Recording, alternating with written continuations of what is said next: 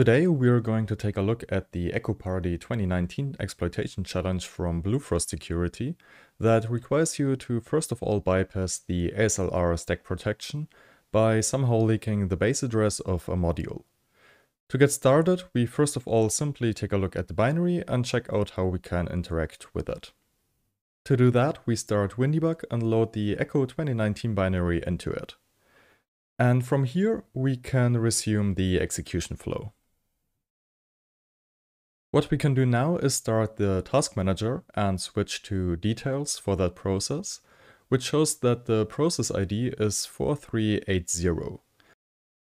Now we can use the netstat command and pipe its output into the find string command with the process ID, which shows that the Echo 2019 binary is listening on port 54321.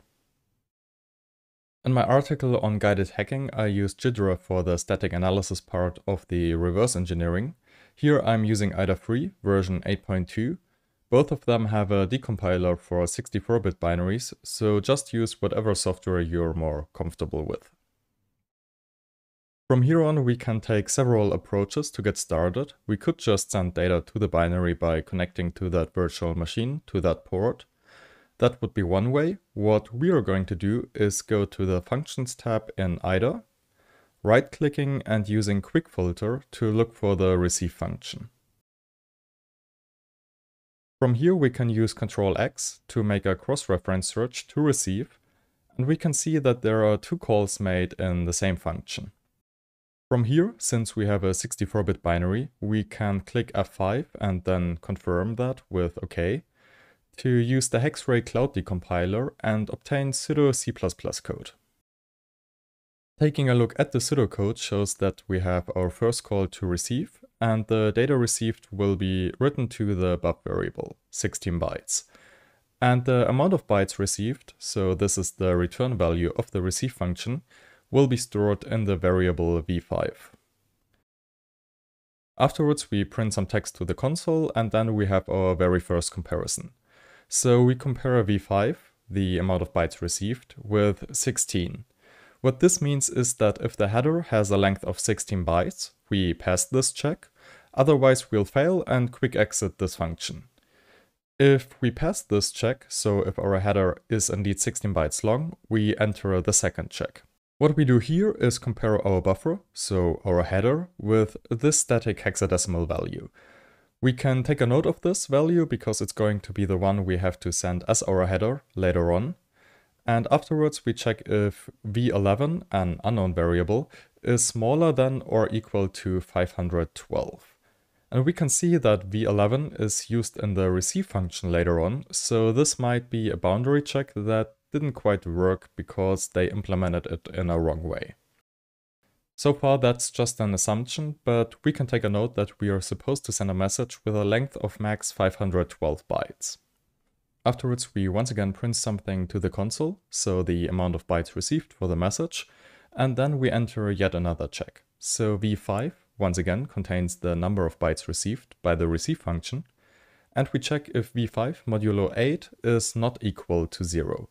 So if it is equal to 0, we pass this check. If it's unequal, we print error, invalid size alignment, and return from the connection handler function. This means that the amount of bytes we send as our message to the binary must be aligned by 8 bytes, or in other words, must be divisible by 8. If our message, or our buffer, that we send to Echo 2019 is indeed aligned by 8 bytes, we enter this else block right here. And we can see that we once again print something to the console, we call a local function and store its return value in the buffer array, and then we get a process handle using getCurrentProcess, call writeProcessMemory using the process handle, base address, the buffer, and we write 8 bytes to that base address. Afterwards it seems like we make a call to that base address, which means that the data written to that address by writeProcessMemory will then get executed or interpreted as CPU instructions. The return value is stored in the v3 variable, which will then get sent back to us using the winsock send function. And finally our connection handler returns. Down here we can see some more errors like size is too big, invalid cookie or invalid header but those are obviously paths that we don't want to take. So we can note that we have our static header, we have our static header length that we have to set, and our buffer must be aligned by 8 bytes. If we take a look at the length of this hex value, we see that it's just 7 bytes, which means that one possible way would be to append a string terminator, so a null byte to it if it's interpreted as a string, which would make sense because we are using the receive function. And then we still have an additional 8 bytes, because so far we just got 8 bytes. But the very first check right here checks if the header has a length of 16 bytes. So this means that we probably have to add another 8 bytes as a filler. To get started with our exploit development and with the dynamic analysis, we switch back to the graph view and scroll down or move down to this basic block right here, which contains the call to get current process, write process memory, and the indirect call right here using the base address.